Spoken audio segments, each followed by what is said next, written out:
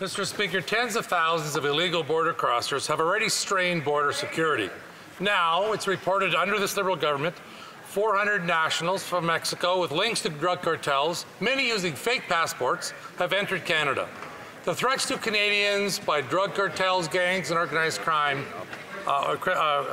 officials are obvious. Canadians want action, but the Liberals continue to put politics ahead of public safety.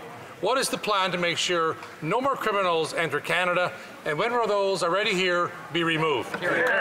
Minister of Public Safety. Mr. Speaker, as I mentioned earlier, we take all possible steps, both before, during transit and after a party arrives at the border, to make sure that the screening system is strong to detect any criminal activity. And when that activity is detected, the person is inadmissible. When they are inadmissible, they are removed from Canada as quickly as possible. The safety of Canadians is absolutely paramount.